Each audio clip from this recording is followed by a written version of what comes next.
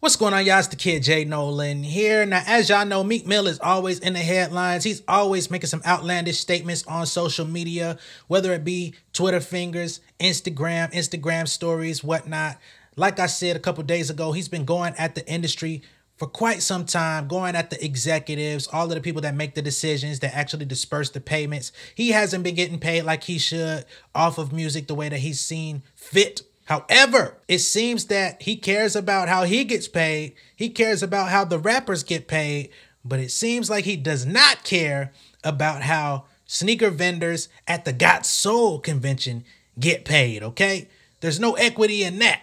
There shouldn't be no fight for that. Over the course of the last couple days, there's been a couple of viral clips of Meek Mill out at the Got Soul convention out there in New York, right? And number one, the first clip that went viral was of him lowballing a young man, trying to get some J's out of him. The kid was selling them for about $500. Meek Mill said, I could get these retail $300 when I leave here. He then says, yo, I'm Meek Mill. You supposed to sell it to me for the low. You could get a commercial out me and then it could possibly lead to more business. Number one, you didn't say for sure that you would give him a commercial, right? You didn't say that you was going to come back and get more business from this kid. Or this man, let me stop calling him a kid. There's no guarantee in that. Whether he made $300 or $500, there's no guarantee that you're going to come back and support him and his business and what he has going on. So you already know what you're doing, but you want some bullshit, right? So that clip went viral first. And a lot of people were basically on Meek Mill's side saying, oh, Meek Mill is out here trying to show this guy how to hustle, right? You can make $500 right now, or you can make $300 and get extra later. Next thing you know, there's another clip of Meek Mill at this very same convention, same hair out, same outfit, everything, where he's lowballing another vendor, right? This guy is out there selling dunks, right? And as y'all know, in today's society, dunks used to be cheap. You used to be able to get dunks for like $100, maybe $130. It's not like that no more, especially not the ones in high demand, not the ones that people actually want. Ain't no way you getting dunks for $100. So this guy, you know, he's kind of just overtaken by the celebrity. He's lost in the sauce. He can't believe that Meek Mill is actually buying shoes from him. So he allows him to take advantage of the $100 price point. Meek Mill proceeds to buy about, maybe it was about 6 or 7 pairs. So he walks away. Meek Mill gets 6 or 7 pairs of shoes for $100 each. He spends $700, walks away with more than what he actually bargained for, because had this guy probably stuck to his price, he would have made probably double the money. He probably would have made close to $1,500, $1,600 had he stuck to his guns and kept his price. He walks away with $700 in his pocket, which is only 2 more than the original dude that stuck to his price. So that goes to show you, these people talk about showing you how to hustle, but where is the hustle? The hustle is about making money. The hustle is about resources. The hustle is about being able to maintain and keep your business open. The hustle is about making sure the next time that the Got Soul convention comes back, you're able to come back with your shit and have even more robust inventory, right? This time next year, the guy that got the 7 pairs off, we don't know if Meek Mill's going to do a commercial for him. I highly doubt that he is. Let's see if he even has another goddamn vendor table, because he ain't make no money. And then you got all these people behind Meek Mill. Shit, how many of them gonna come up and say, hey, you already know my price, $100, let me get a pair.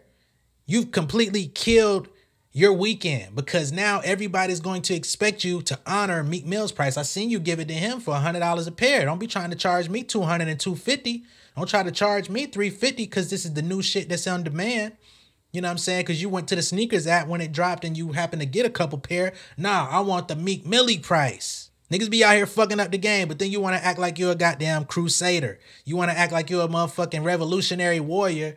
You care about this rap shit, but you don't care about niggas with the sneakers. If it was really that big of a deal, as far as the difference between $300 to $500, why did you show up? You knew that you was going to jug these young niggas because they ain't got no sense. You knew that they was going to fall victim to your celebrity. You knew that they were going to give you whatever you wanted, or you knew somebody in there was going to get whatever they wanted. You up in here with $30,000, $40,000 watches, chains on. You done spent millions of dollars on jewelry. The shoes you probably have on your feet while walking through there probably costed you $500, $600. But you trying to lowball these regular everyday Joes trying to come up and sell some shoes at a convention. That's lame shit, man. I like Meek Mill's music. I always have. But as a person, it's so much flip-flopping, so much chameleon shit. You know what I mean? Like, I just can't tell who he is on a day-to-day basis. And a lot of shit he be doing is just hella weird. So I'm gonna go ahead and play the clips for y'all, just so you can see it in case you haven't already. On the store for the regular price. Why would I buy him here for 500 and give you a free commercial? That's a bad move. I gotta teach you how to hustle. You want the 500? So look, you wanna give me a body from the store right now for 300. You want 500? That's a bad move. I'm gonna buy them from you, but that's a bad sell. You gotta come down a little. You're supposed to give it to Meek Mill for the low, get the commercial. Boom, I might come back and buy more, you know? I buy these from the Nigga talking about Mike. You got all this Mike to be trying to make this boy come down on his price. How many niggas have you lowered your feature price for when they requested it? Oh, Meek Mill, what's your price? Oh man, you gonna have to pay me 40,000 to get a verse. Shit, man. I'm Joe Schmo from out of town, nigga. You should give it to me for the low. Do me for 25. I may come back do the commercial. I might actually come back and do the music video with you. You gonna say get the fuck out my face. Come on, dog. Then let's look at the sucker. Let's look at the one who actually fell for it. Look, I buy good sneaks, but I just don't buy the super expensive good ones. So like, well, that's what I'm saying. Those are like 2. For you, $100. Philly. What these? I thought you said 3,000. Let me get these all day. You don't like these? Yeah. No.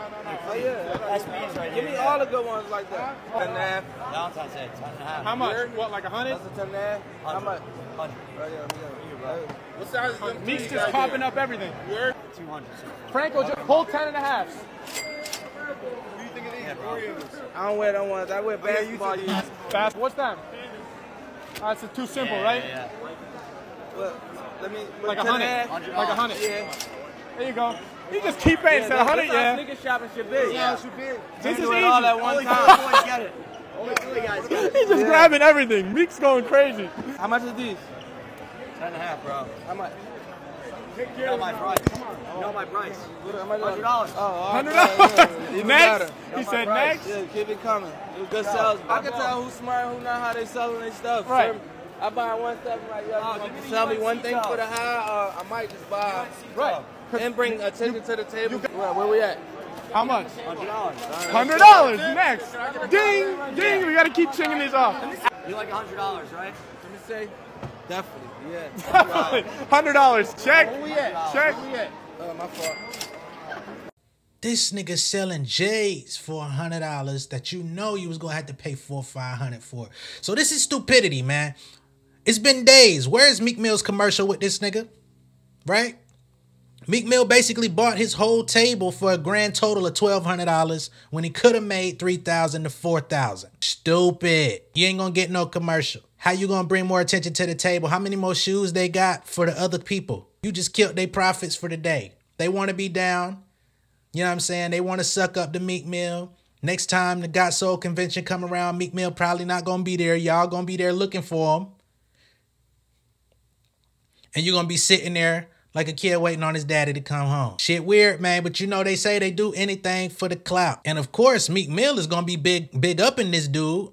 He's talking about, yeah, this how sneaker shopping should be. Yeah, I bet it is how sneaker shopping should be, because you can't go no motherfucking where else and pull off this type of jug that you just did, bro. How dare you offer anybody that's not in a position like you, that's not a millionaire, you offer them $100 for shit that they spent 3-4 times the value on.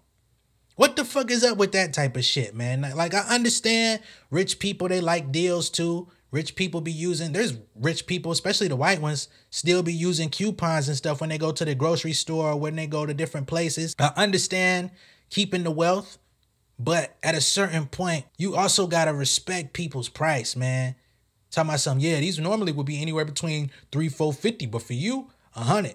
$100? Are you serious? You willing to go out of business to work with Meek Mill? I wouldn't even say work with Meek Mill, but to sell to Meek Mill for a day? Y'all got the game fucked up out here, man. And again, I'm passionate about this because can't nobody come to Meek Mill and do that type of shit about a feature verse. Can't nobody come to Meek Mill and do that type of shit to get him to come out on nobody's stage. You know what I'm saying? I understand he probably does free verses and free shows for certain people in the industry, for certain companies, certain, you know, partnerships and stuff like that, because it comes with the territory. But today, you're not finna just walk up to Meek Mill as a nigga off the street and just be like, hey, bro, I got 1,500 for a feature. I know you charge 30,000, but shit, it's gonna be a good look. Nigga gonna have security come escort you up out his face. He might have a couple of his dream chaser niggas come jump your dumb ass. Like, it's a series of things that could go wrong if somebody approaches him like that when he's walking around. If somebody came up to him at the Got Soul convention and said some shit like that to him, he gonna laugh in their motherfucking face, and something probably gonna happen to the nigga that said it, just out of street code.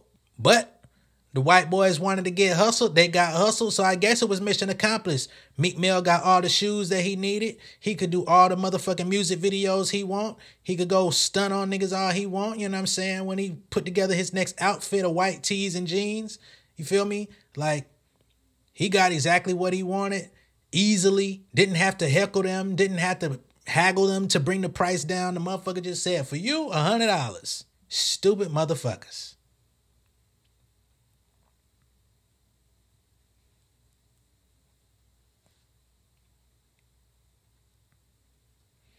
But yeah, man, I mean, Meek Mill just makes it harder to like him every single day.